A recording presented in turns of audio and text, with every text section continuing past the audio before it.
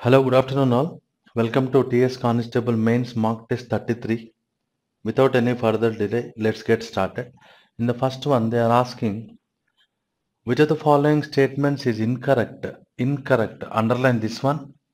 Underline this one. Right? So, incorrect unda chodali based on article. See, this is an Atlantic Ocean. If you remember, article list మనం చూసినట్టయితే before the names of ocean మనం ఏం పెడతాం, దా పెడతాం కదా. So this one is clearly given incorrect. కాబట్టి this is the right answer. A good place ఇది కరెక్టే ఉంది. ఏలియన్కి వబుల్ సౌండ్ వస్తుంది కాబట్టి యాన్ రైటే ఉంది. And sun is unique thing కాబట్టి దా కూడా రైటే ఉంది. సో ఎక్కడ ఇన్కరెక్ట్ ఉంది? This is the one. It is incorrectly given. So answer is first one. Moving to the next question. We should relay అన్నాడు.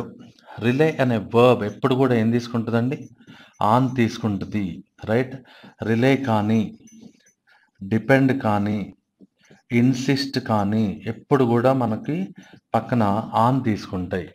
కాబట్టి రిలే ఆన్ తీసుకోవాలి. And verb plus preposition combination ఉండాలని చెప్పుకున్నాం మనం. ఇప్పుడు ఫర్ ఎగ్జాంపుల్ ల్యాక్ ఉందనుకోండి, ల్యాక్ పక్కన ఆఫ్ వస్తుంది. కంప్లై ఉందనుకోండి, కంప్లై మీన్స్ యాక్సెప్ట్, అగ్రీ అన్నట్టు. కంప్లై పక్కన ఇప్పుడు విత్ వస్తుంది. అలా మనం చూసుకోవాలి. చూసుకున్నప్పుడు డిపెండ్ కానీ రిలే కానీ వచ్చినప్పుడు ఎప్పుడు ఆన్ వస్తుంది అనమాట. ఈ లిస్ట్ మన దగ్గర ఉండాలి. So on is the right answer. Moving to the next one. If you look at this question easily you have to understand. If క్లాజ్లో ఉంది ఇది. ఇఫ్ క్లాజ్లో ఉన్నప్పుడు చూడండి మనకి 3 టైప్స్ ఉన్నాయి. Probable, ఇన్ప్రాబబుల్, unfulfilled. అయితే ఇక్కడ వుడ్ హ్యావ్ అని ఉంది. వుడ్ హ్యావ్ హ్యాడ్ అంటే అర్థం ఏంటండి? ఇది థర్డ్ కండిషన్లో ఉంది. థర్డ్ కండిషన్కి నేను మీకు ఇచ్చిన నోట్స్ ఏంటి? If you had worked hard, if you had worked hard you would have past అని ఇచ్చుకున్నాం. మీకు గుర్తుందా? యూ వుడ్ హ్యావ్ పాస్ట్ అంటే ఇఫ్ క్లాజ్ కనుక పాస్ట్ పర్ఫెక్ట్లో ఉంటే ఇది ఫ్యూచర్ పర్ఫెక్ట్లో ఉంటుంది. సో ఇది ఫ్యూచర్ పర్ఫెక్ట్లో ఉంది కాబట్టి ఇటువైపు పాస్ట్ పర్ఫెక్ట్లో ఉండాలి. పాస్ట్ పర్ఫెక్ట్ అంటే ఏంటి? Had plus V3. So answer is third option. Moving to the next question. Nick dash travelling in the world అన్నాడు. Verb పెట్టమంటాడు. When they are asking verb tense అడుగుతున్నట్టే అండి. Tense అంటే మనం క్లూ వర్డ్స్ చూసుకోవాలి. ఇక్కడ clue word ఏంటో గమనించారా? 2008. 2008 అంటే ఏంటండి? పాస్ట్.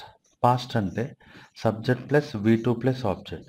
సో మన ఆప్షన్లో V2 ఎక్కడ ఉందో చూడాలి. V2 బిగాన్ ఉంది. So answer is fourth option. Choose grammatically correct అన్నాడు. కరెక్ట్ ఉందో చూసుకుందాం. ఇది కూడా ఇఫ్ క్లాజ్. మీరు గమనిస్తే if if if. So ఇఫ్లో recovered ఇటు V2 ఉంటే రైట్, అప్పుడు మనం ఇటువైపు ప్రజెంట్ పెట్టాం కదా.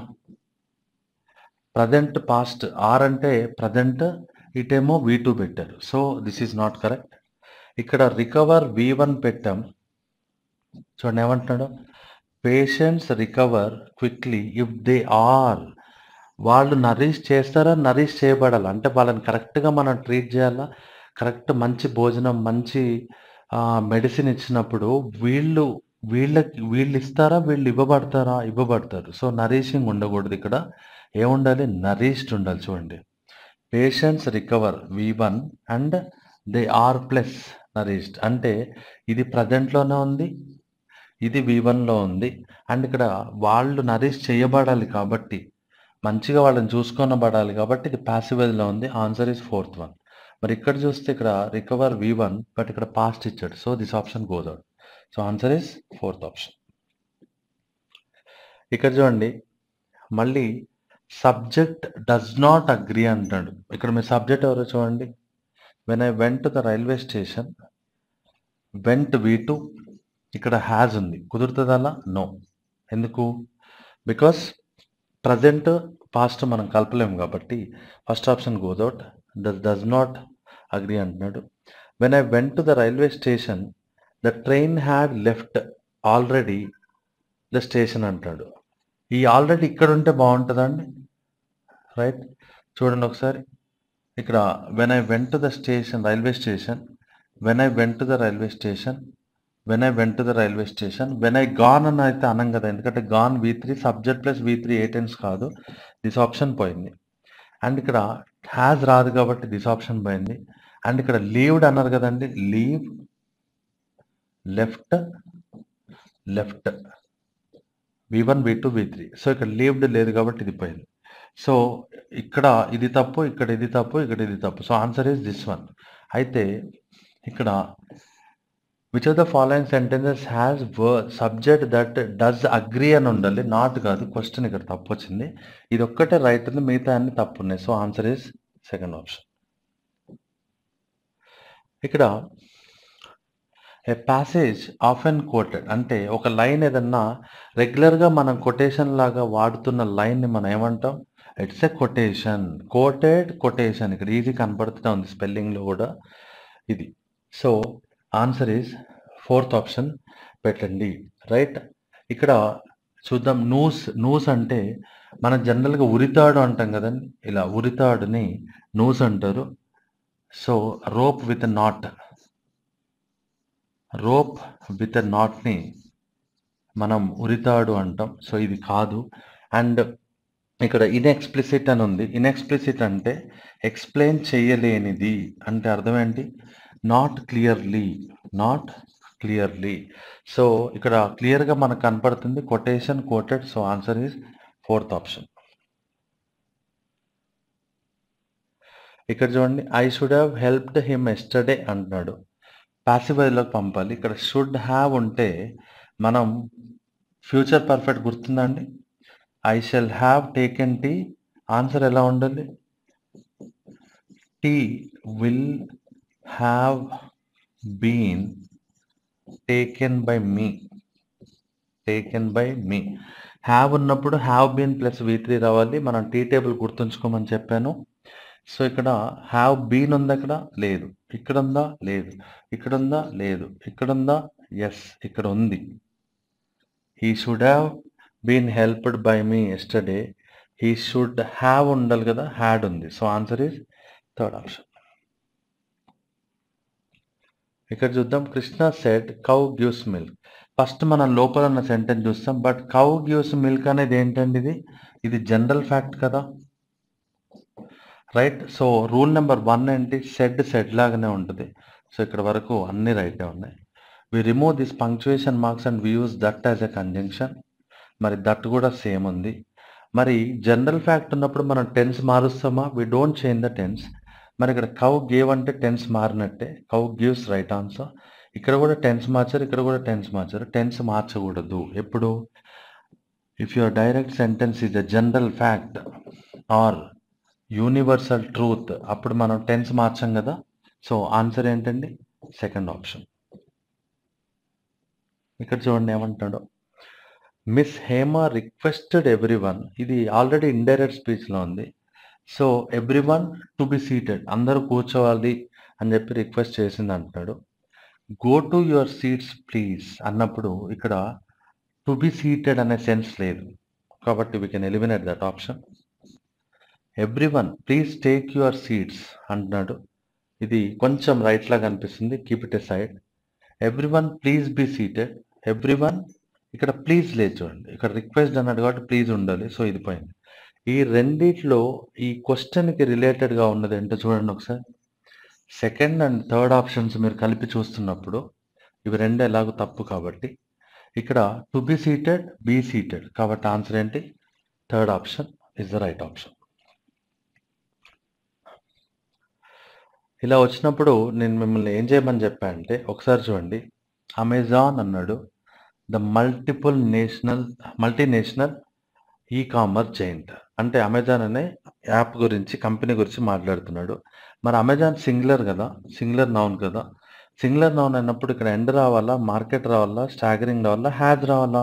హ్యాజ్ రావాలి. ఎందుకు? ఈజీగా చెప్పచ్చు మనం. సబ్జెక్ట్ వర్బ్ ఇక్కడ చూడండి, అమెజాన్ హ్యాజ్ అని పెట్టాలి కాబట్టి మీకు ఎస్ ఫస్ట్ ఉండాలి. ఎస్ ఫస్ట్ ఉండాలంటే ఇవి రెండు పోయింది. మరి ఏమంటాడు చూడండి, has done the impossible and reached మార్కెటా? No. Reached ఎండా కాదు. సో రీచ్డ్ స్టాగరింగ్ చాలా అద్భుతమైన $1 ట్రిలియన్ అంటున్నాడు. కాబట్టి ఎస్ఆర్ పెయిర్ అని కనిపెట్టాలి. ఎస్ఆర్ పెయిర్ అని కనిపెట్టాలి. కాబట్టి ఆన్సర్ ఈజ్ ఫస్ట్ ఆప్షన్. మీరు ఇక్కడ ఎస్ఆర్తో పాటు ఇంకోటి కూడా చూడొచ్చండి. In revenues by the year 2025 అంటే ఫ్యూచర్ గురించి మాట్లాడుతున్నాడు. అంటే చూడండి ఇక్కడ ఏముంది, ఎక్స్పెక్టెడ్ టు రీచ్. ఇది రీచ్, ఈ నెంబర్ రీచ్ అవుతుందని ఎక్స్పెక్ట్ చేస్తున్నాం, ఎప్పుడో ఫ్యూచర్. కాబట్టి పి లాస్ట్ ఉండాలి. ఇగో ఇది కూడా చూడొచ్చు మీరు. So answer is 1. Some close were given అన్నాడు. చూడండి వర్ ప్లస్ V3 అంటే ఇది సింపుల్ పాస్ట్ ప్యాసివ్ వాయిస్లో ఉంది. అప్పుడు మనం చెప్పుకున్న టెన్స్ ఏంటి, అప్పుడు మనం చెప్పుకున్న టీ టేబుల్ చూడండి. I took tea, tea was taken, tea was taken. అంటే ఇప్పుడు మనకి యాక్టివ్ వాయిస్లో ఎలా ఉండాలి, ఇలా ఉండాలి. సబ్జెక్ట్ ప్లస్ V2లో ఉండాలి. సబ్జెక్ట్ ప్లస్ V2 ఎక్కడ ఉందండి మరి? హీ గివ్ కాదు, గివ్స్ ప్రజెంట్, గివెన్ V3 అసలు రానే రాదు. He gave. So answer is fourth option. I took tea, he gave some.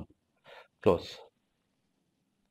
Next మనం చూసినట్టయితే పీపుల్ హూ కెనాట్ అన్నాడు. ఇక్కడ క్లూ ఇదేనండి, కెనాట్ అన్నాడు.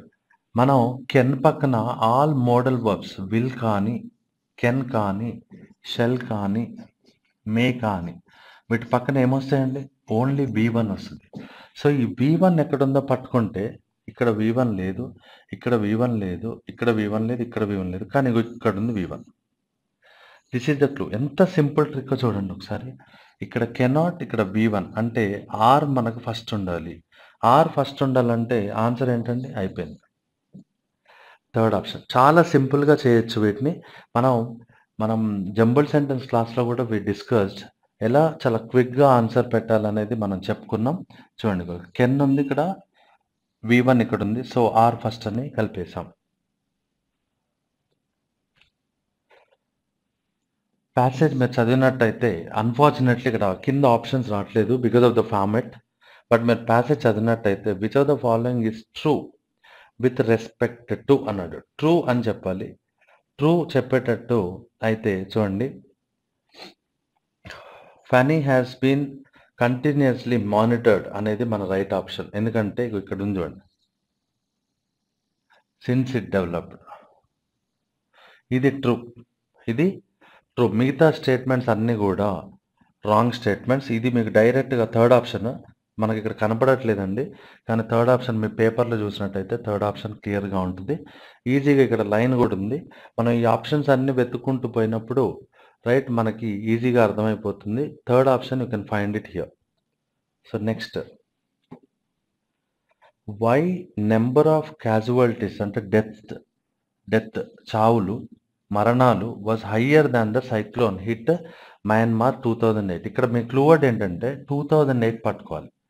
2008 ఎక్కడుందో చూడండి, అప్పుడు మనకి ఆన్సర్ ఈజీగా దొరుకుతుంది. 2008 ఇక్కడ ఉందండి. అయితే ఏమన్నాడు, 1.25 lakh people చనిపోయారంట. But that was mainly ఎందుకట చూడండి ఇక్కడ, because of the lack of sophisticated warning system లేదు, అండ్ లాజిస్టికల్ ప్రిపేర్డ్నెస్ కూడా లేదు. ఎందుకు? ఎవాక్యుయేట్ అంటే ఏంటి? సేఫ్ ప్లేస్లోకి ప్రజల్ని కదిలించటాన్ని, right, to move to safe place, దాన్ని ఎవాక్యుయేట్ అంటాం. రైట్. సో సురక్షిత ప్రాంతాలకి తరలించటం, దాన్ని ఎవాక్యుయేట్ అంటాం. సో ఈ రెండు లేకపోవటం వల్ల అంతమంది చనిపోయారు అన్నాడు. ఇగో వార్నింగ్ సిస్టమ్ ఇక్కడ ఉంది, ప్రిపేర్డ్నెస్ ఇక్కడ ఉంది. మీరు ఫోర్త్ ఆప్షన్ మన పేపర్లో చూస్తే బోత్ 1 and 2 అని ఉందండి. So that is the right option. ఇక్కడ మీకు ఫోర్త్ ఆప్షన్ కనపడట్లేదు because of the font system. ఇక్కడ 1 and 2 పెట్టుకోండి. Fourth option is the right option. Fourth option. Next ఇక్కడ చూడండి ఏమంటాడు, what are safety measures taken before the arrival of fanny అన్నాడు. Right. అయితే చూడండి ఏమంటాడు, fanny on the other hand ఒకటి కంటిన్యూస్లీ మానిటర్ చేశారు అండ్ వార్నింగ్స్ కూడా ఇస్తూ ఉన్నారు. అంటే ఈ సైక్లోన్ వస్తుంది, స్టామ్ వస్తుంది అని చెప్పేసి కంటిన్యూస్గా ఈ రెండు చేస్తున్నారు. ఎందుకంటే అంతకుముందు చాలామంది చనిపోయారు కాబట్టి ఈసారి అలా జరగకుండా మానిటర్ చేస్తున్నారంటే అబ్జర్వ్ చేస్తున్నారు, వార్నింగ్స్ కూడా ఇస్తున్నారు. సో కంటిన్యూస్ మానిటరింగ్ ఉంది, వార్నింగ్స్ కూడా ఉంది. ఈ రెండు ఉన్నాయి. మళ్ళీ ఫోర్త్ ఆప్షన్లో 1 అండ్ 2 అని ఉందండి. సో ఇక్కడ కనపడట్లేదు మనకి, ఫోర్త్ ఆప్షన్ పెట్టుకోండి. నెక్స్ట్ ప్రయర్ అన్నాడు. ప్రయర్ అంటే ఏంటండి? ప్రయర్ అంటే ముందు అనే మీనింగ్ ఉంది. అండ్ మనం ప్రయారిటీ కూడా అంటాం కదా. ప్రయారిటీ అంటే ఏంటి? మోస్ట్ ఇంపార్టెంట్ థింగ్ మనం ముందుగా చేయాల్సిందని ప్రయారిటీ అంటాం. సో ప్రయర్ అంటే ముందు. వాళ్ళు అడుగుతుంది ఏంటి? యాంటోనిమ్ అంటే తర్వాత అని అర్థం. తర్వాత అంటే ఇది. ఎర్లియర్ అంటే ముందే, ఇంటీరియర్ అంటే లోపల ఉండేది, ఇంపార్టెంట్ అంటే ప్రయర్ అన్నట్టే. మరి పోస్ట్ అంటే ఏంటండి? ఇప్పుడు ఎగ్జామ్ పోస్ట్ పోన్ అయింది అంటాం. అంటే అర్థం ఏంటి? లేటర్, తర్వాత కండక్ట్ చేస్తారని అర్థం. తర్వాత, సో ముందు తర్వాత. So answer is first option. Spelling ఎక్కడ కరెక్ట్ ఉందన్నాడు? కాంపిటెంట్ అంటున్నాడు. మనం కాంపిటేటివ్ ఎగ్జామ్స్ అంటాం కదా. కాంపిటెంట్ అంటే ఏంటి?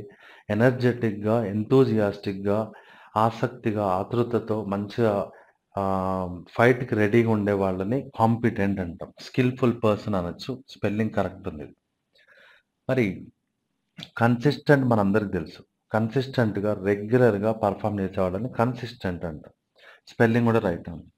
పెనిటెంట్ అన్నా రిపెంటెంట్ అన్నా ఈ రెండిటి మీనింగ్ ఏంటంటే తప్పు చేసి అయ్యో తప్పు చేశామని బాధపడటం, రిగ్రెట్ఫుల్.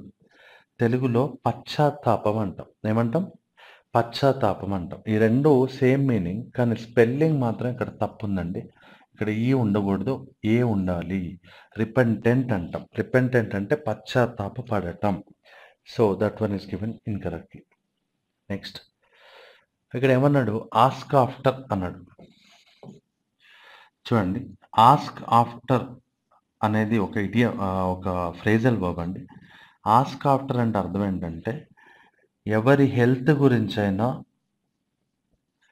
ఏదైనా ఇన్ఫర్మేషన్ గురించి, హెల్త్ గురించి కానీ ఇన్ఫర్మేషన్ గురించి కానీ అడగటం. Ask someone about health, ask someone about information, that is ask after. మరి ఎక్కడుంది అది?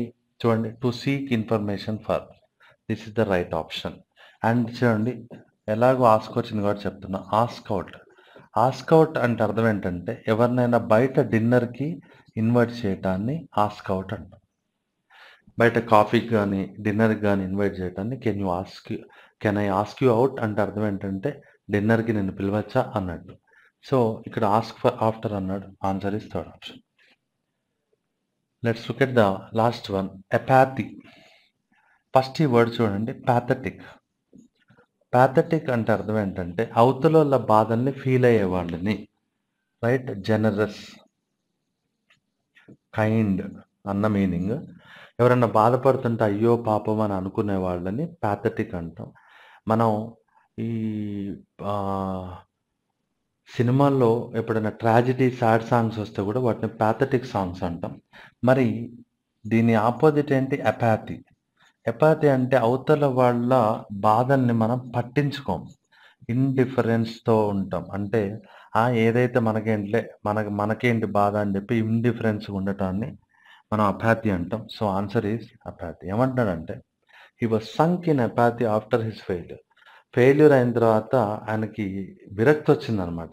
పోతే పోయింది అని చెప్పేసి విరక్తిలో వచ్చాడు, పట్టించుకోకుండా అయ్యాడు అన్న సెన్స్లో చెప్తుండొచ్చు. So this is indifference.